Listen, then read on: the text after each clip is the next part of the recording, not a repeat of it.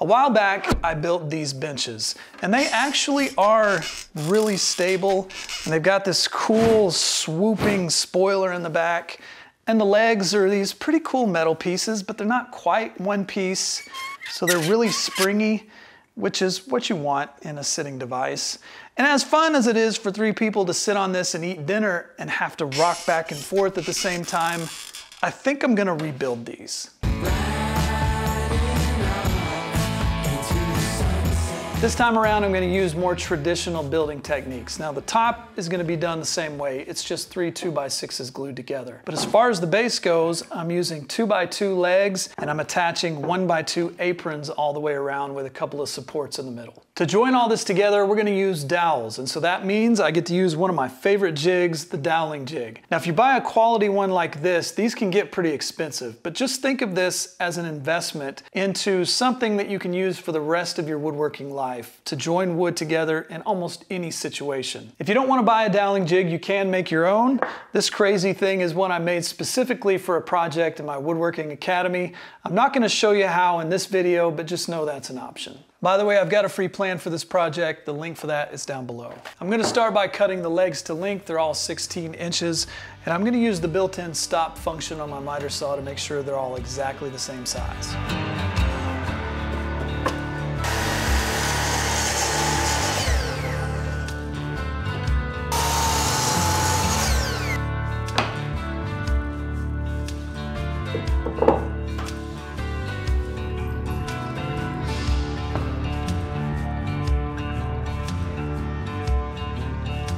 I want to put a nice taper on these legs. The taper is just starting at some point here at the top of the leg and making a cut that gradually reduces the thickness until we're at about half thickness by the time we get to the bottom. And I want to do this for both inside faces. So if the leg sits like this with an apron and an apron, these are the 2 inside faces. So we'll taper this one and we'll taper that one. The best way to make these cuts is with a jig like this. I built this in my last video, and then I show you actually how to make the taper cuts. So I'll put a link to that down below so you can go watch it after you finish this video. Determining where to start your taper can really be up to taste, and it depends on a few things. Do you have really wide aprons? Do you have a really wide drawer that's in the piece? Do you have narrow aprons like on this bench? I generally go with 1/4 of the full length of the leg. So this one's 16 inches, and when I was modeling this in SketchUp, I started the taper at 4 inches. That looked okay, but then when I backed it off to 3 inches, I liked that a lot better, so I went with 3 inches. And then we'll end up at half the thickness of this leg down at the bottom, which is 3/4 of an inch. Once I get these all set up, I can just batch through all 4 legs with the same fence position.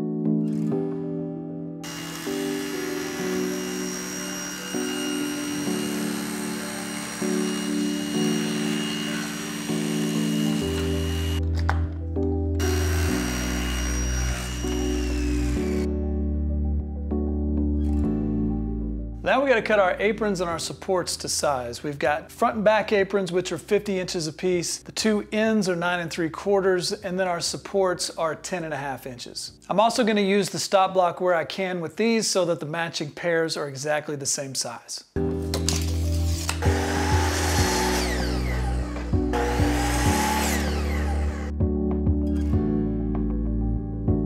What I'm going to do is measure on the first piece where each of those holes go, and then I'll set this wheel gauge to the middle of the top hole and then mark that one on every single piece, and then I'll set it to the bottom hole and mark that on every single piece. Another way that you could do this is to set your combination square to the right length and then mark that on each piece. I just need to come down 3/8 from the top. That'll be the middle of our first dowel, and then 3/4, and that will be the middle of our second dowel.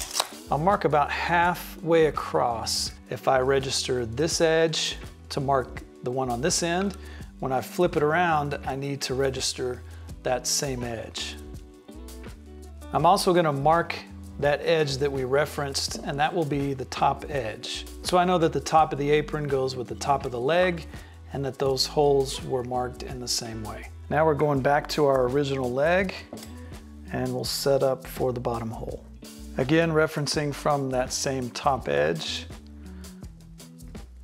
If you want to pick one of these up, it's called a wheel marking gauge. They're really affordable and they're also extremely useful, just like you saw here, for making consistent, repeatable marks. The last thing we got to do before we put this thing on and start drilling is to set the depth. I'm going to use a piece of blue tape on the drill bit to show me when I've gone deep enough. And we're going to set this to 13/16. I've made my mark and we need to measure this with the jig since this is going to be drilling through the jig. So we'll set this overhanging the end there.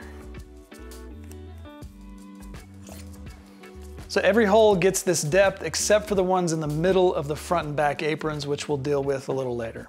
Now that we have the marks where our holes need to go, got our 5/16 hole right here on the jig, and we're gonna line up that mark on the side with the marks down there on our leg. So we'll slide this over until it's lined up on that mark, and then we tighten this down, make sure it's still lined up. Now it's secure and stable for us to drill our 5/16 hole.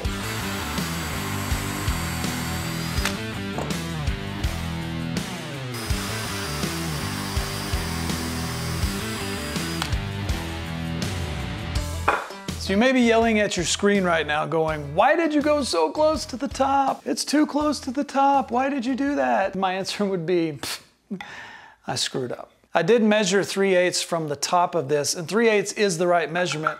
I just did it with the old trusty tape measure, and I should know better than this, but I latched that end and it's severely bent and I didn't know it. So it's actually closer to 1/4 of an inch. So if you do 3/8 of an inch and then 3/4 from that, those are the right measurements. I just didn't want you to see that and think that you needed to add a little bit there. And along those lines, if you do measure with a tape measure, don't latch it on like this. Skip up to 1 inch or 2 inches and measure from there. That'll give you a lot better accuracy. Just remember that you started at 1 or 2 inches and subtract that from your final measurement.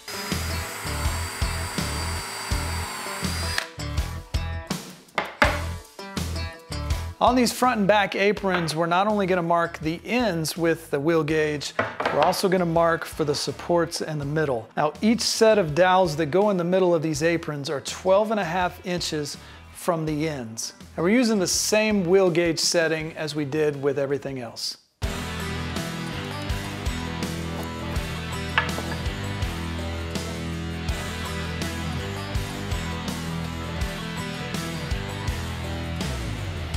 These holes we need to drill for the supports are a little bit different than the other holes since they're perpendicular to the edge, and this jig's not really going to help us for those. I've got a good mark here on each of them. We've got a crosshairs, and right in the middle, I'm going to take an awl and start the hole.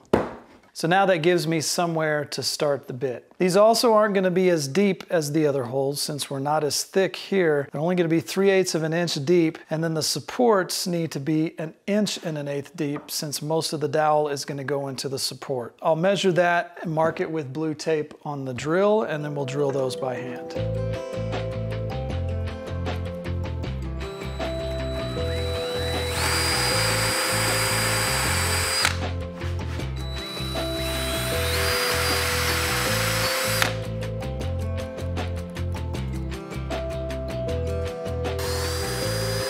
It's time to glue the dowels in, and I've got the legs sitting here all the same way because I'm only going to glue in 2 dowels at a time so I can let them dry and then drill out this hole again since these dowels overlap. Now it'll still be fine. We're just drilling out the very bottom of this dowel. There'll still be plenty left in there, but we need to do that to allow for putting that dowel in. So we'll glue dowels into the supports and the legs, and then we'll be ready to assemble the whole base.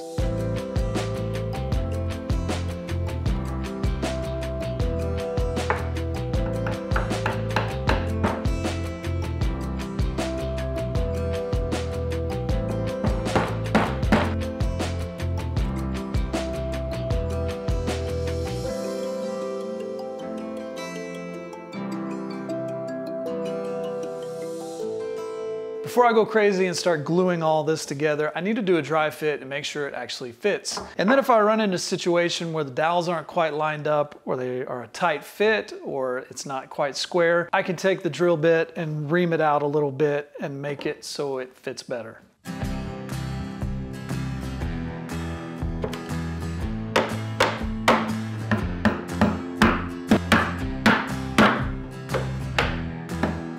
Well, it's mostly good news. Everything lines up great. Glue up's not going to be a problem at all, but I do have to trim some of these dowels. I didn't drill the hole deep enough on one side or another. But you will run into that where you have to tweak and finesse a little bit to get it to come together sometimes. So don't feel bad if you didn't do it perfect and you need to finesse it to get it to come together right. I have to do that all the time. So let me get this torn down and I'll sand all the pieces, trim the dowels that need to be trimmed, and then put it all back together and glue it up. I'm also going to number each matching piece so that when I put this all back together, I put it together the same way.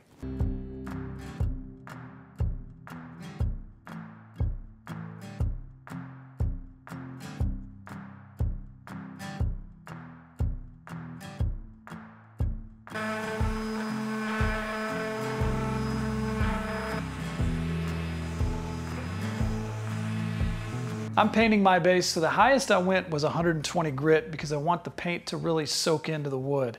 If you're just going to put a clear coat on the wood, or even if you're going to stain, you might go to 220, but you don't need to go beyond 220. When I sanded, I made sure to roll over the edges and make them nice to the touch. On the bottom of the legs, I beveled each edge, and that's so when it's dragging on the floor, it doesn't tear the fibers out.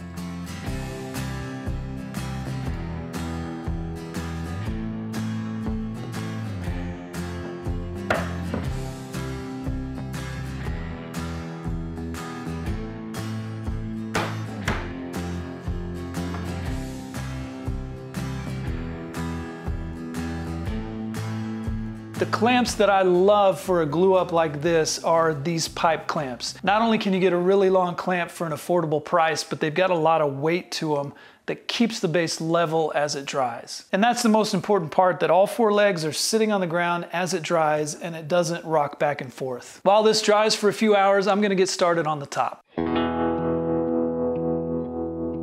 For my top, I'm going to use these construction grade 2x6s, and I need to cut them down to length, so I'll just find the best portion of each one of these, and then I'm going to mill them up. I'm going to take them to the joiner and the thickness planer and the table saw. Once I get them all nice and flat and square, then I'm going to actually drill for dowels in the edge of each one of these, and that will help us with alignment when we go to glue these up.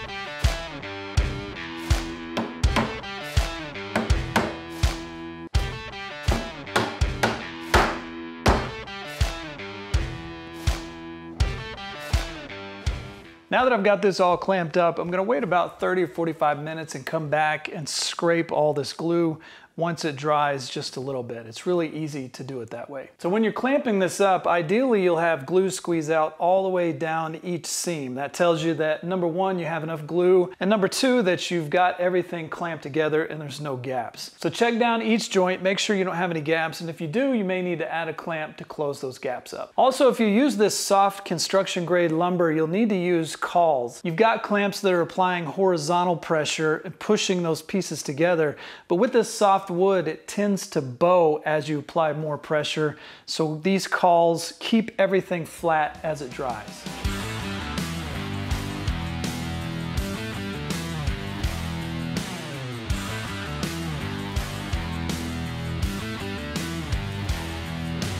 Before I get started sanding the top, I'm gonna cut it to length with this circular saw guide. I did a video on how to make this. It's really easy. I'll put a link to that down below. I'm sanding the top with 60, 120, and 220 grit sandpaper, and I'm gonna mark the top before each grit so that I sand equally across the whole top.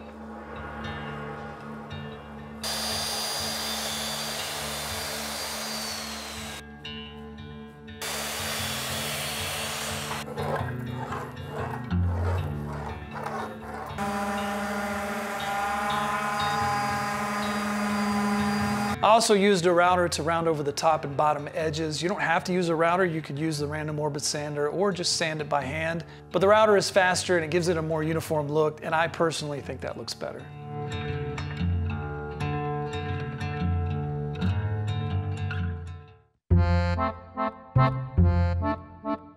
If you've seen my video about the different types of drills and how to use them, I'll put a link to that down below in case you haven't. Then you've seen the overly dramatic bit I did poking fun at those who call drilling a hole pre-drilling. Pre being a preposition that means before, so somehow inception occurs and you're able to drill a hole before you drill the hole. Inception, or is that more like Tenet?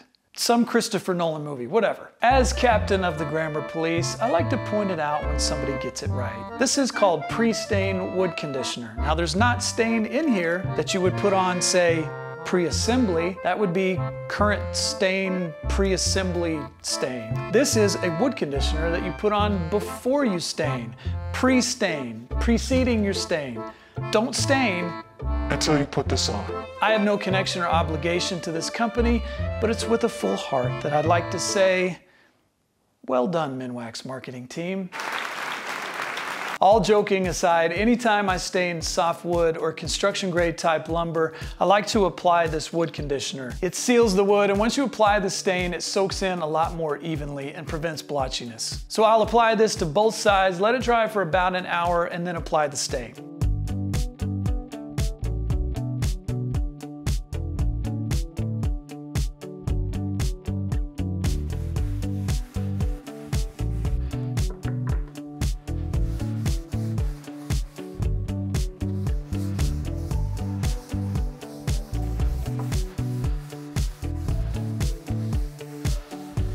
It's the end of the day, so I'll let this sit and dry overnight, and then tomorrow I'll spray the base and put an oil-based polyurethane over this. Before I paint the base, I'm gonna go ahead and drill the half circles for these figure-8 fasteners. The idea of these fasteners is that the top is gonna expand and contract across its width this way. If we attach it to the base permanently, it won't be able to move and expand and contract, and that can cause cracking and checking. So instead, we attach the top to these fasteners. Now we're gonna drill a half circle so that these will set down flush with the top of the apron here. And as the top expands and contracts, this fastener will swivel with the wood, allowing it to move. I'm gonna put 3 on each end, and then on the middle supports, I'm also gonna put 3 on each one of those.